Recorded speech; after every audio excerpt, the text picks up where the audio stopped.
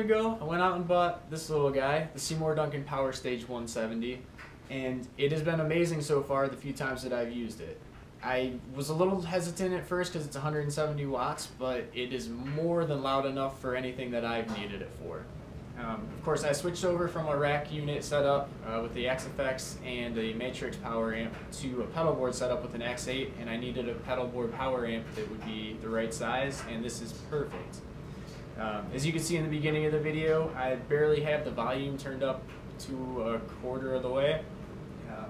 That's because my neighbors are probably getting pissed at me even at that volume, but in a live band setting, in rehearsal, I don't even have this turned up halfway, and it's almost overpowering the band, and everyone's kind of starting to get pissed at me for it. So everything on this has been super useful.